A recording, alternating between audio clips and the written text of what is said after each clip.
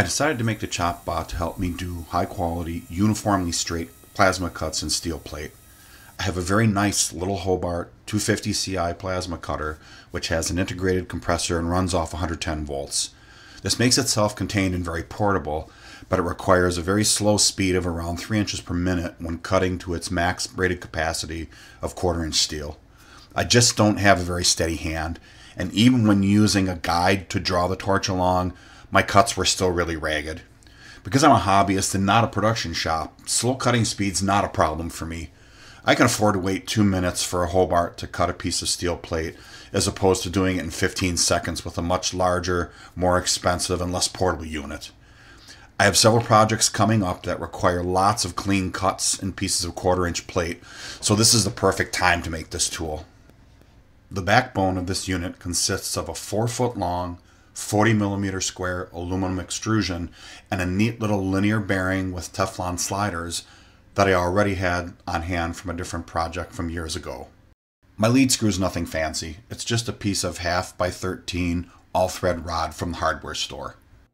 Because the all-thread measures about 12.2 millimeters outside diameter, I decided to buy a couple of 12mm bearing blocks from Amazon to support the ends of the all-thread. I took the all-thread over to the lathe and I spun it while sanding it with some emery cloth to bring it down to 12mm. The beauty about this method is that you don't have to have a lathe to resize something like all-thread and still make it concentric. You can chuck it up in a regular drill and support it like between a couple of pieces of wood and still sand it down and make it nice and concentric.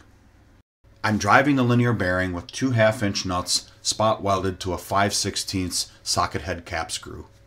The socket head cap screw just floats in one of the holes in the linear bearing so that it doesn't bind as the bearing is traveling along the track. I wanted to use 2 nuts so that I had more thread engagement to make the threads last longer.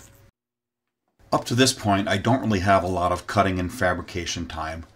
Before I start cutting into good parts and mounting things permanently, I decided to just do a quick mock-up on the bench to make sure that my calculations were right for the travel speeds for the linear bearing. I put the coupler on the end of the lead screw and then the other coupler on the motor, used cable ties to hold the motor onto the rail, and then temporarily wired the speed controller to the power supply and then the motor to the speed controller. Running at full speed in both directions of travel, I ended up with an actual speed of 14 inches per minute. This validated my earlier calculations, so now it's okay to go ahead and start actually cutting holes in my enclosure and mounting all the components. My method of transferring the motor bolt pattern onto the enclosure is to just take a piece of cardstock, put it down over the mounting end of the motor, and using a punch, locate all the holes in the motor, and then transferring that pattern to the enclosure so I can drill the holes in the right places. Whenever possible, I like using these computer power supply style power inlets for my projects. They're inexpensive and they use a standard cord, so if the cord gets damaged, you can just replace it with any of your spare cords lying around that would work for any computer monitor or any computer. The power inlet has clipped corners at the top, so as you can see from the following video, I had to drill at the corners and then use a Dremel and a file to cut out the hole to fit.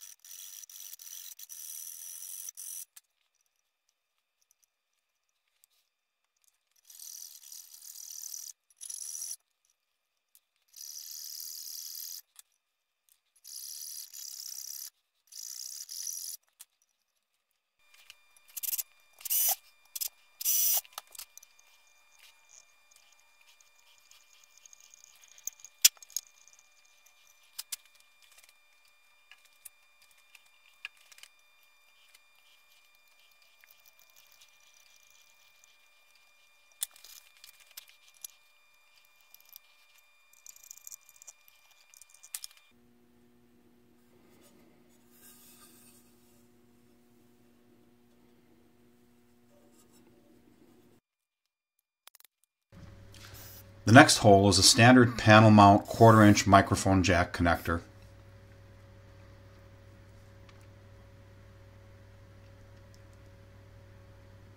I wanted a simple interconnect between the plasma cutter itself and the control panel on the ChopBot so I could turn the plasma torch on at the start of a cut and off when the cut completed.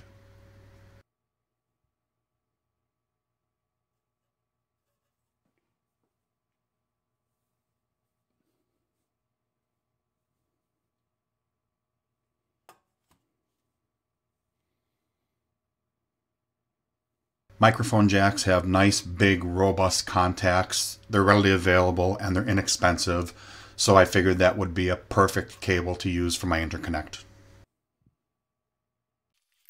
The microphone jack connector will wire into a standard single pole, single throw toggle switch. This switch is going to be used to turn the plasma torch on and off.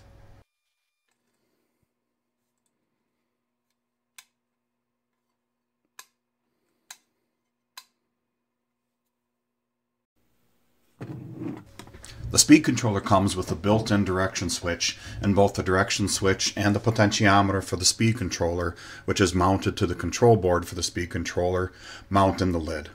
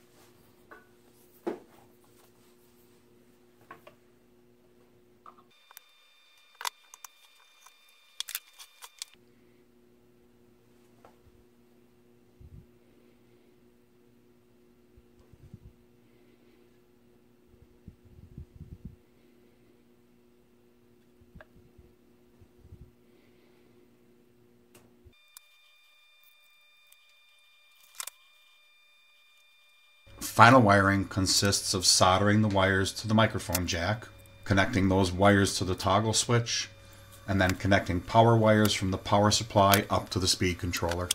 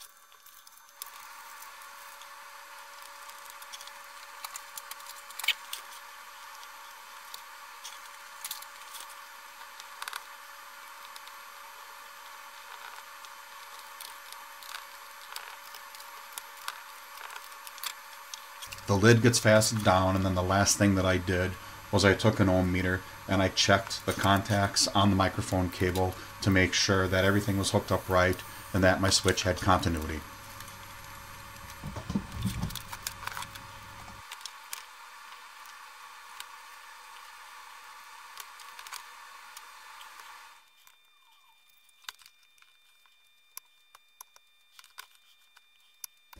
Part 1 of this project is going to end with complete assembly of the electronics box mounted to the rail, aligning the couplers up so I could do a final motion test of the linear bearing. Everything lines up really nice, and the bearing slides along the entire length of the rail without binding at all.